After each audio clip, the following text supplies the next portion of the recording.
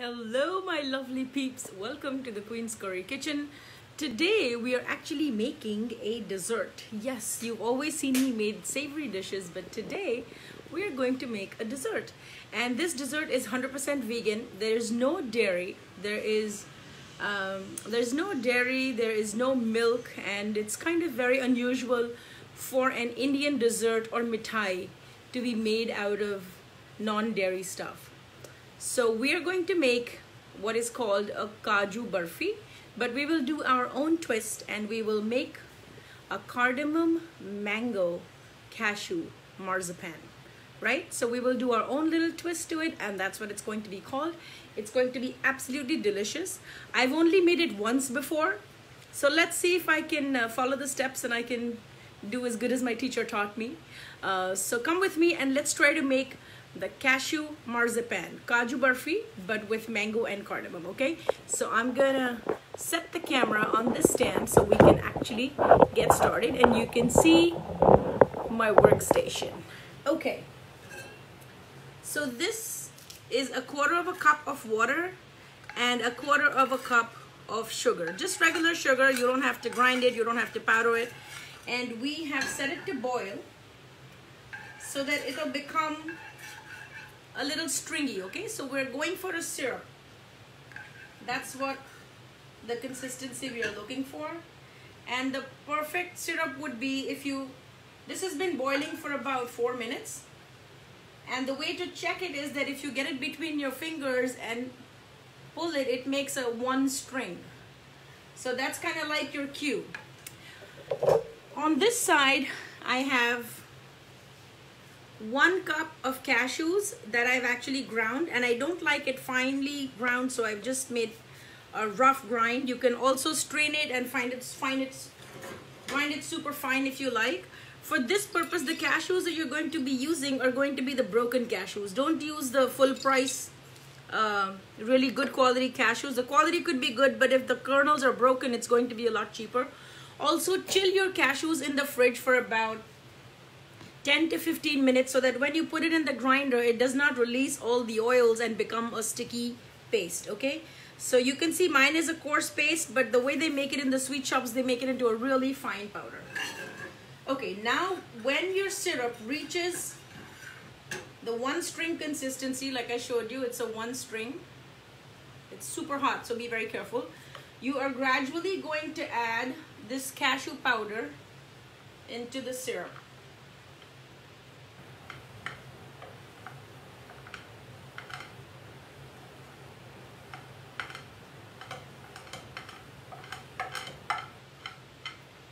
And we are going to cook this till it comes together.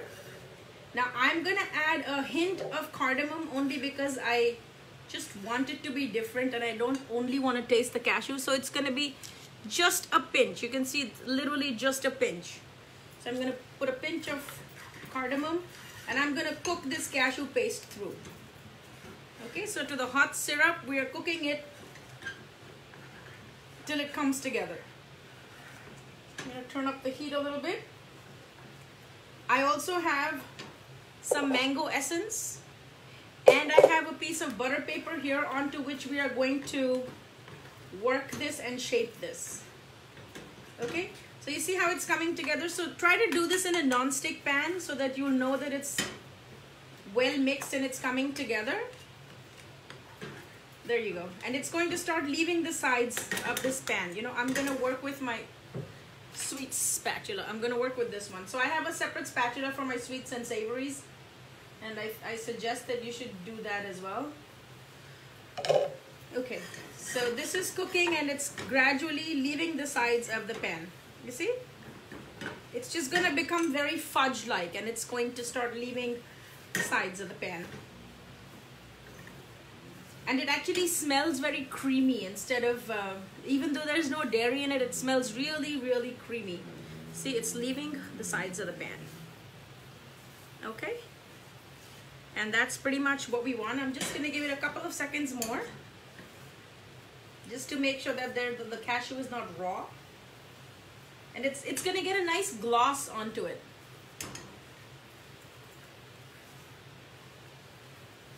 There you go.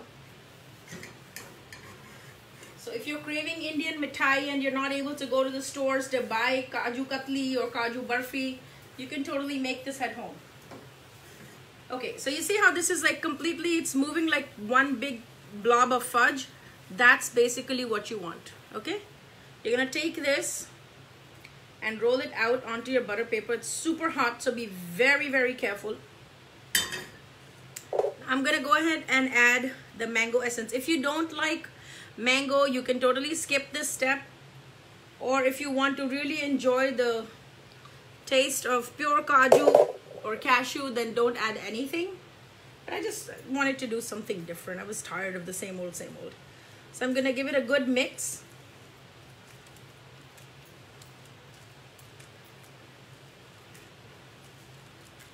And just knead it like you would knead a dough.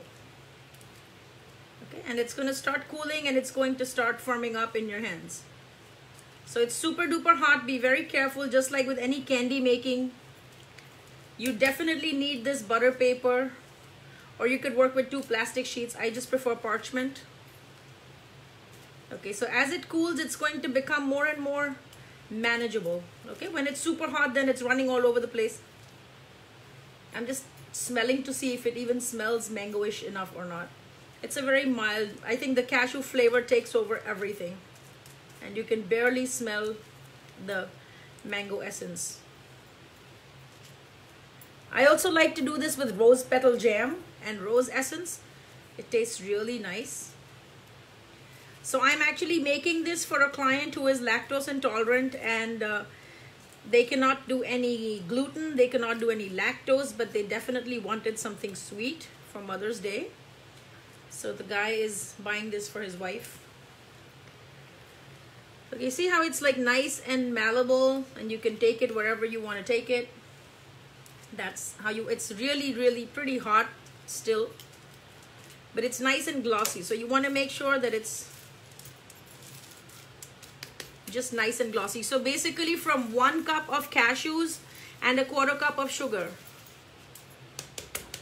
this is how much cashew marzipan you can get. And it's quite a lot actually. So I'm gonna just spread this out with the spatula. If you want, you can put another sheet of parchment, and you can use a rolling pin. That's fine. I just am quite comfortable working with this. So the trick with this is that it shouldn't be very thick. It needs to be thin, and it needs to be... This is a great sweet that you can make if you have to have vegan friends that are coming over, or you want to send it to somebody because it's really stable. You can ship it. You can send it to your loved ones. Instead of all the dairy-based sweets and mithais in the Indian culture, this is totally non-dairy. It's only cashew and sugar and nothing else. So just keep working it and make it nice and thin. Just make it an even thinness. And then tuck in the sides so that it'll have straight edges of some kind.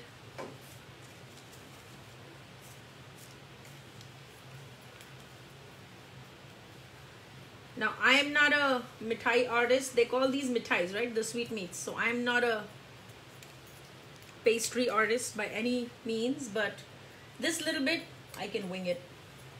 If you ever made it, let me know in the comments below if this is something that you ever tried to make, or something that you feel excited about, that you feel like, oh, you know what? Maybe I'm going to try it. I also have some saffron strands that I soaked in hot water, and I don't know if they still have any color or not. They have a very mild color. So I'm just basically going to brush little lines of it. If you soak it in hot milk, then the saffron color really comes out. But because my client is lactose intolerant, no dairy for them. Okay, so it's just a nice blank canvas. You can pretty much do anything you want with this.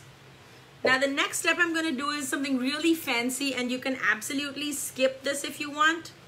But guess what I have? Hi Nadira, welcome to my broadcast. We are making cashew mithai. Look what I have. You see this? This is gold foil. So I'm gonna take this gold foil and I'm gonna put it all over this, but first we are going to cut it. So if you have a pizza cutter, you can use that. If you want to use a knife, you can use that. And usually this is cut in diamond shapes. So we're going to do diagonals, and that should give us our diamond shapes. And you have to cut it while it's hot, okay? Don't wait for it to be cold, because then it gets too tough.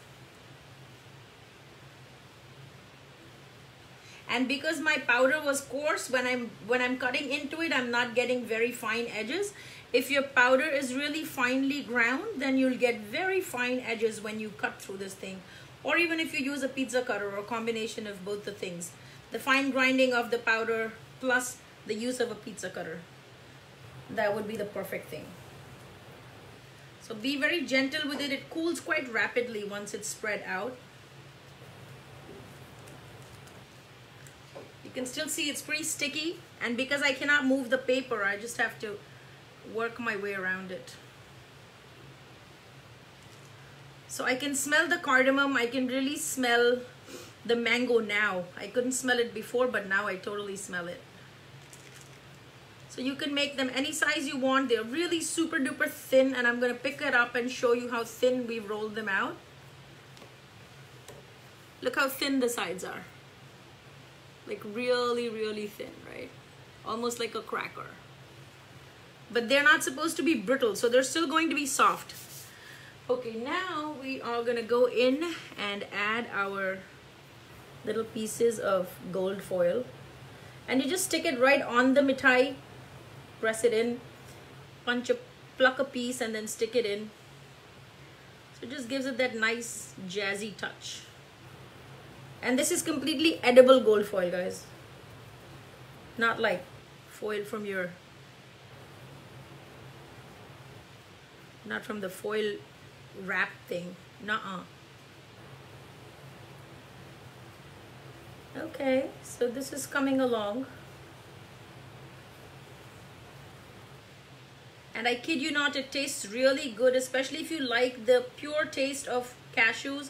You can also do the same technique with almonds, except that just soak the almonds, peel the skin off and completely dry them thoroughly before you grind them. Otherwise you'll get like almond paste, and that's not desirable.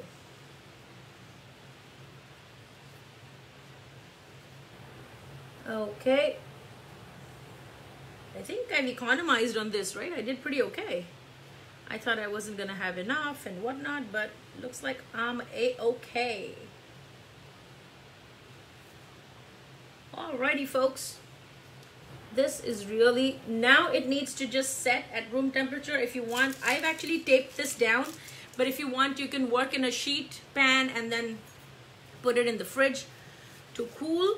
So that was our mithai lesson of the day. Some people like to sprinkle some pistachios on it. Some people like to sprinkle some cashew nuts on it. You can just use it as a blank canvas and really make it your own with the flavors that you like. But I've done mango, cashew, and cardamom. So that was our tutorial for today. I can taste it and tell you how I like it. See, this is kind of really cool to the touch. It's absolutely come down to room temperature. Oh, you can see that it's quite pliable, like you can bend it. It's not hard, it's not brittle. And I'm gonna try it, so you'll see what it tastes like. This is better than any, oh my God, this is so good. Try it. That's my daughter, she's gonna try it. Isn't it better than any other mithai store? Why does it taste like mango? That's really bad. It's good, right?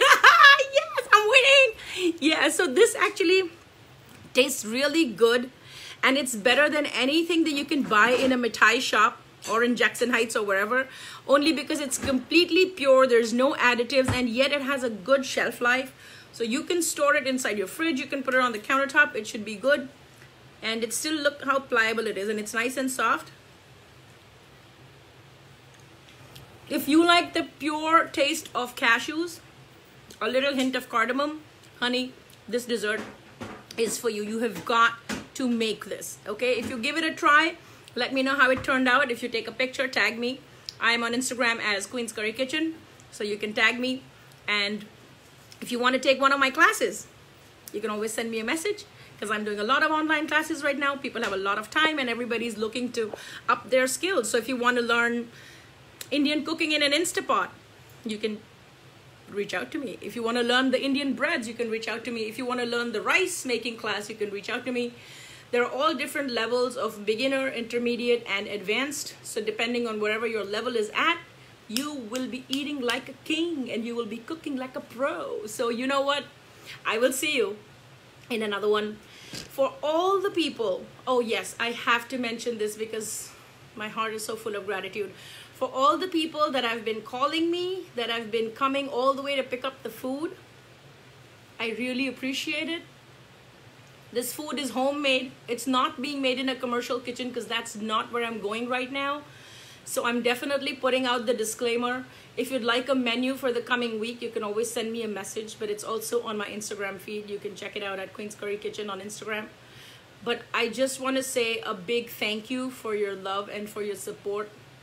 And today I found out that a couple of people who are back on the food ordering train with me said that they really prayed for me to get better so that they could eat my food. So I totally ignored the last part, that they could eat my food, but you don't know what it means for me to understand that somebody actually prayed for me.